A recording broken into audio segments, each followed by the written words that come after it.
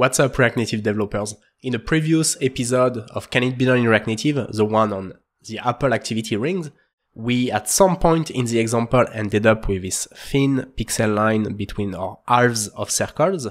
And what we did is that we used pixel ratio round to the nearest pixel, and magically using this rounding made the lines disappear.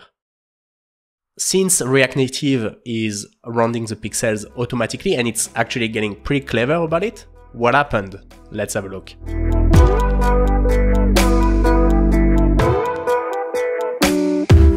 Hello guys, I hope you are well. William here, recording from beautiful Zurich, Switzerland.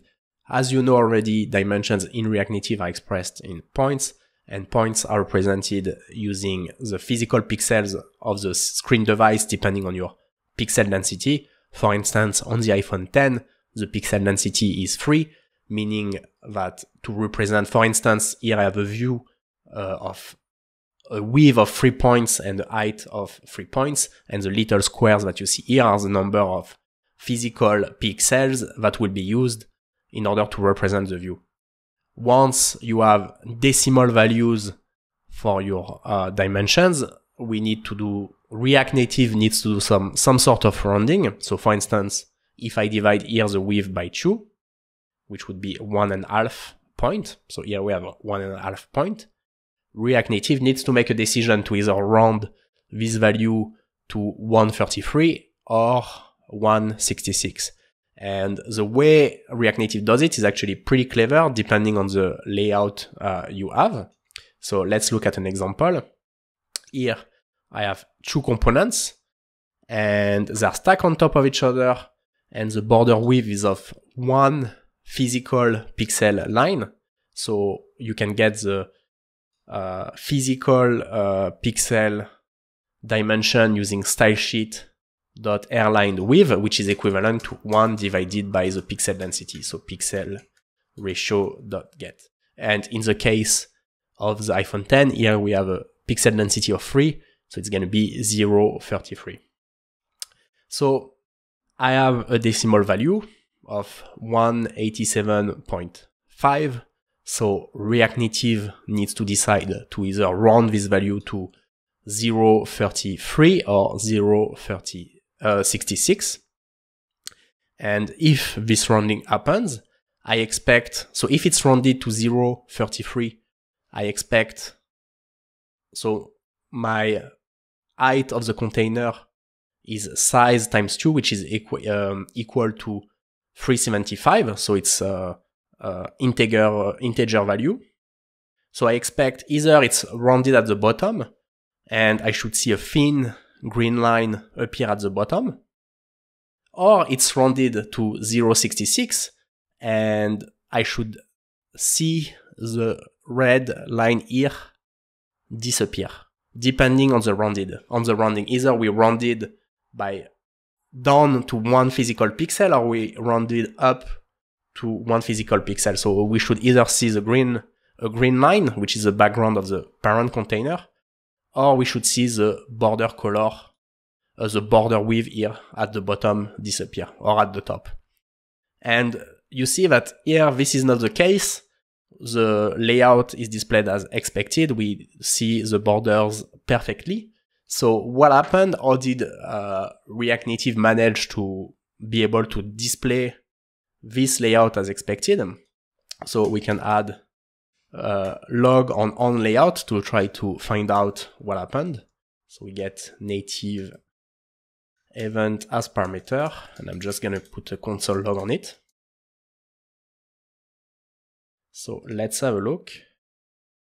And so what happened here is that you see that the element at the top is rounded to 0.66, but the second element is rounded to 0.33. So the total height of the 2 elements is matching 375, and therefore the layout looks pixel perfect, even though you know that one here has 1 physical pixel line less than the other.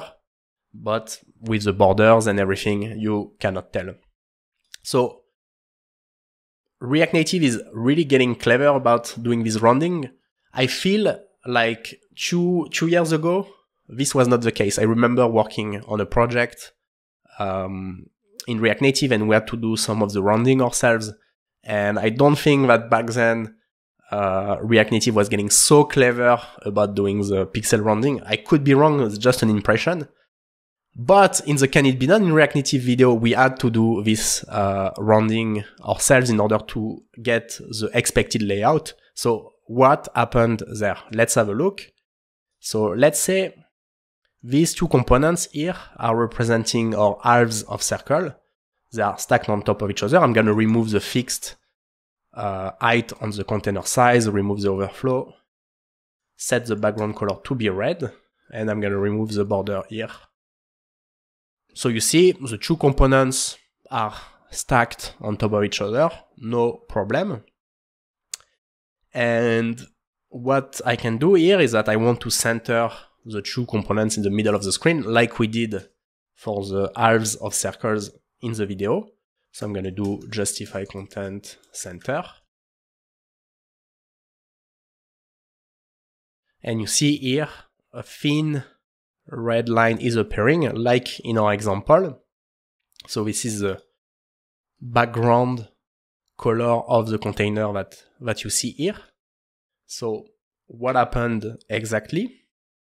Well, if we look at the layout value, we see that so the container at the bottom is rounded to 0.66, and the one at the top is rounded to 0.33. But, and I guess it's because of the justify content center, I don't know how the layout is calculated, but I can only guess. So if we look at the Y value of the bottom component, we see that the value is rounded to 0.66, even though the height of the previous component is only by 0.33. And this is why you see this extra pixel line. And what I assume happens is because of the centering, the total height of the element is taken. So here we have 375. The value is divided by 2, rounded to 0.66. And therefore, we have this line here. And so what we can do, like we did in the video, is use pixel ratio round to the nearest pixel, because then we take over the pixel rounding in order to really display the layout we intend.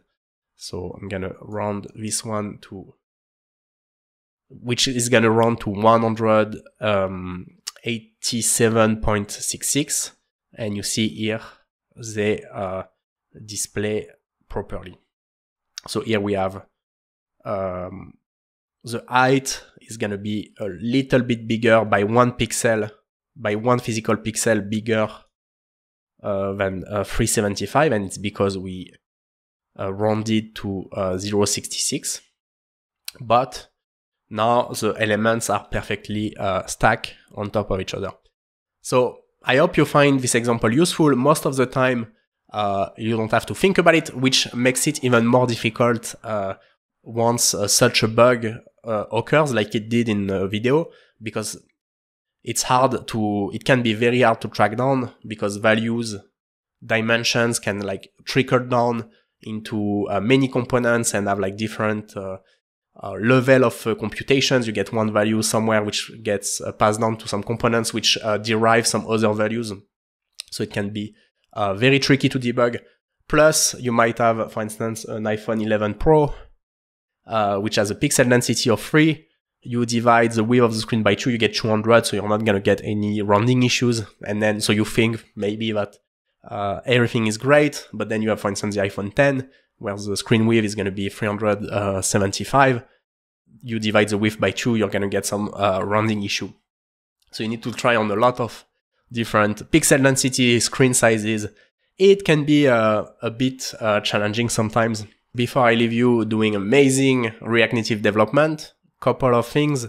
First of all, Christophe Maguera co-founder of React Native on Android and father of gestures and animations in React Native, has accepted to come on the channel to answer your wildest questions about gestures and animations. So if you have any, please send them in the comments below and I'll make sure to ask him in this Q&A session that I'm really looking forward to record. And if you want to meet Christophe or the other members of the React Native community, there is the App.js conference in April in Krakow. I'll be giving a workshop on declarative gestures and animations. If you're interested to join the conference or my workshop on gestures and animations, please send me an email. The email is in the video description and I'll make sure to send you a discount code to either the conference ticket or the workshop if there are still some available. I attended the conference last year and I had an absolute blast meeting all the members of the React Native community, as well as getting great insights on the future of React Native and Expo. So I hope you check it out. And finally, if you want to learn the fundamentals of gestures and animations in React Native, please check out my online course at startreactnative.dev. My goal here is to teach the fundamental of gestures and animations. Hopefully, after following this curriculum, the recipes and examples we're tackling on the wcandillon React Native series should feel absolutely trivial. My goal is to provide you with all the tools and knowledge necessary in order to build delightful user experiences that will run at 60 FPS, even on low-grade Android devices. Guys, I'm really excited about the upcoming wcandillon in React Native episode. We are taking a recipe that we used in a previous episode only to improve it by an order of magnitude. And that's what doing this video is all about, always improving. So I'm really looking forward to talk to you soon. And in the meantime, happy hacking.